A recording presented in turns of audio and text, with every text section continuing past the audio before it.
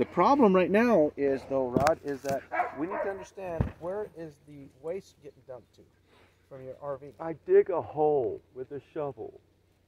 Every time I go poop, it's spread out over 2 acres in every direction. Okay, is there anything coming off of your vehicle? No. Nothing. The septic system has not been hooked up in that since I moved in here. I've been digging a hole. All right, here's the deal. Renisha needs to take some photographs showing that there's nothing there. Are you all right with that? Yeah. Okay. You should go ahead and take some photos, and I'll talk to Rod. Thank you. Is there anything she's got to worry about? Any dogs or anything in there that get on her? No. No? Max is a good guy. Okay. He just gets excited when people come on because no one's been here since George died. Okay.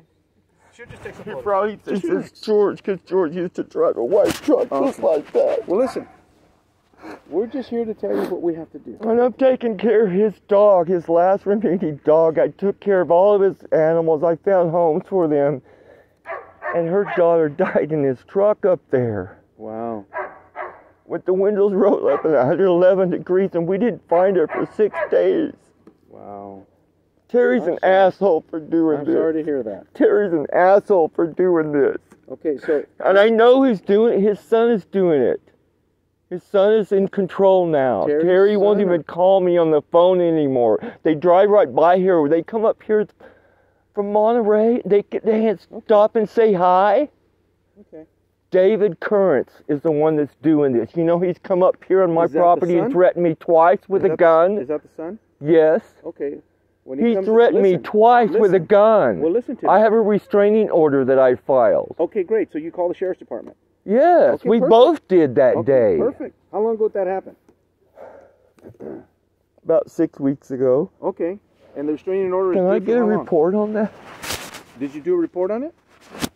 He did. Okay. Well, and then I went out and stopped him and did a report on him. Stopped them? I stopped the sheriff when they were leaving and said I'd like to file a report too. Okay. For threatening me with Do you remember the deputy that came up here? With a firearm on his side. Do you remember who the deputy was that came up? No, I didn't really bother to get any of that because it happened so fast. And did he leave you a card?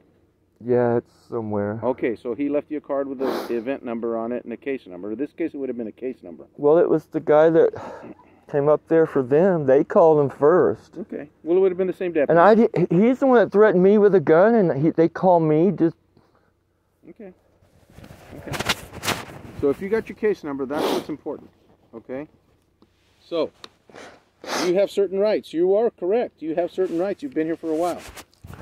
Okay? The issue is that... I'm not causing any environmental matter. I'm Native American. I love this place. Let me tell you what's going to happen. Okay? You've been up here for 13 years. This is really more a civil issue. I offered to pay him rent. This is a civil issue between you and the property owner, okay? I'm not here to kick you off the property, okay? I'm merely here to educate you. To make sure I'm not to educate causing you any environmental harm. Exactly. And I'm not here to cause you any harm. I'm not There's here no to cause you any sewage going in the ground waste. It's spread out everywhere. I go in a different place every day for the last 13 years. My toilet is a freaking shovel, dude. Okay. I live out there with no electricity. Do you have a generator at least? Just solar. Okay. I have a solar panel. George gave me that, and he's trying to take it. Whose name is it in? Nobody. Someone gave it to me and George. You said George gave it to you, right? George asked me, do you want a big trailer? Someone wants to give me a big trailer. How did you guys get that thing up here? And I don't know. He brought it up here with a tractor. No, he brought it up here with a little tiny 4-wheel drive Kubota tractor. I can't believe he got it up here. You're not going to be able to move it. He's wanting to take it down there on his property. It's not. The only way he's going to take it down. It'll fall apart. That's it. That's a 1969. Well, let him worry about that. Okay, so that's mine. Like I said, nobody's taking that from me. I've got stuff in there. I have a lot of time in that. Rod, that's between you and him. I have nothing to say with that. All right. The only thing I will tell you.